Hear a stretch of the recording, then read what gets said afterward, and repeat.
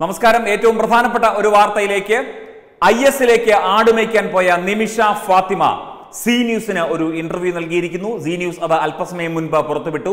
ആടുമേയ്ക്കാൻ ഇവിടുന്ന് കൂട്ടത്തോടെ ആളുകളെ റിക്രൂട്ട് ചെയ്യുന്ന ലോബി ഇവിടെ ഉണ്ടെന്ന് വ്യക്തമായി തന്നെ നിമിഷ ഫാത്തിമയുമായി തത്വമയി ന്യൂസ് കുറച്ച് മാസങ്ങൾക്ക് മുൻപ് നടത്തിയ ഇന്റർവ്യൂവിൽ അവർ വ്യക്തമാക്കിയിരുന്നു. ശ്രീമതി ബിന്ദു സമ്പത്ത്, നിമിഷ ഫാത്തിമയുടെ അമ്മ.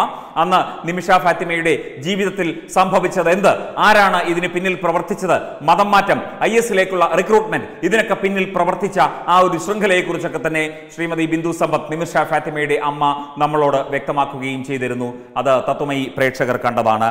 മതം മാറിയ ശേഷം ദുബായ് വഴിയാണ് നിമിഷ ഫാത്തിമയും ഭർത്താവും അഫ്ഗാനിൽ എത്തിയതെന്നും തങ്ങളെ അതിന് സഹായിച്ചത് ഒരു പാകിസ്ഥാനി സ്ത്രീയാണെന്നും നിമിഷ ഫാത്തിമ സി ന്യൂസിന് നൽകിയ ഇന്റർവ്യൂവിൽ പറയുന്നുണ്ട്. വളരെ പ്രധാനപ്പെട്ട മറ്റൊരു കാര്യം, നിമിഷ ഫാത്തിമ പറയുന്നത് IS ഐഡിയോളജി, IS-ന്റെ സിദ്ധാന്തങ്ങളിൽ തനിക്ക് വിശ്വാസം നഷ്ടപ്പെട്ടു. അതുപോലെ തന്നെ അഫ്ഗാൻ സേനയ്ക്ക് മുന്നിൽ കീഴടങ്ങി നിമിഷ ഫാത്തിമ അടക്കമുള്ള കുറെ സ്ത്രീകളും പുരുഷന്മാരും എന്നുള്ള വാർത്ത ആ സമയത്തും ഉണ്ടായിരുന്നു. ഏതാണ്ട് 100ഓളം IS ഭീകരവാദികൾ, IS ഇതുപോലെ തന്നെ വിവിധ രാജ്യങ്ങളിൽ നിന്ന് മതം മാറിയെത്തിയ ആൾക്കാർ അഫ്ഗാൻ സേനയ്ക്ക് മുന്നിൽ കീഴടങ്ങിയെന്നും ഇവർ കാബൂളിലെ ജയിലിലാണ് എന്നും ഉള്ള റിപ്പോർട്ടുകൾ ആ സമയത്ത് ഉണ്ടായിരുന്നു. നിലവിൽ അഫ്ഗാൻ സേനയുടെ തടവിൽ ആണ് നിമിഷ ഫാത്തിമ കഴിയുന്നത്. തന്റെ നാട് അഫ്ഗാൻ അല്ലെന്നും പറ്റുമെങ്കിൽ ഇന്ത്യയിൽ തിരിച്ചെത്താൻ താൻ ആഗ്രഹിക്കുന്നു എന്നും നിമിഷ ഫാത്തിമ പറയുന്നു. തന്നെ ജയിലിലിടരുത്, ഇന്ത്യയിലെ നിയമ നടപടികൾക്ക് തന്നെ വിധേയയാക്കരുത് എന്നൊക്കെ നിമിഷ ഫാത്തിമ സി ന്യൂസിനോട് പറയുന്നുണ്ട്.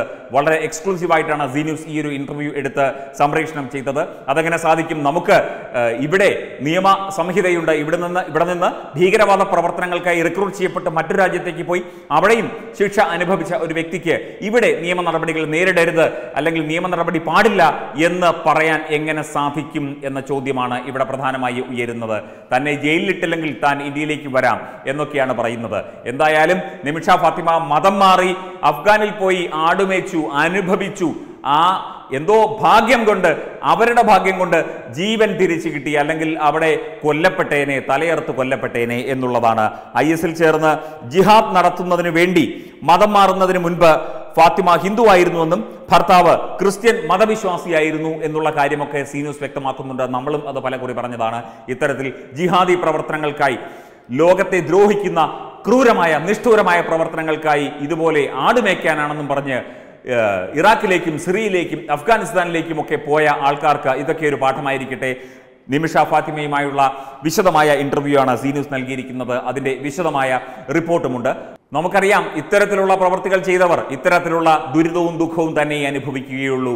ഇവർക്ക് പിന്നിൽ പ്രവർത്തിച്ചവർ ഇപ്പോഴും സുഖിമാന്മാരായി ഇവിടെ നടക്കുന്നു, ഇവിടെ വിലസുന്നു. എന്നിട്ടും അനുഭവിക്കുന്നതും ബുദ്ധിമുട്ടുന്നതുമൊക്കെ ഇത്തരക്കാരാണ്.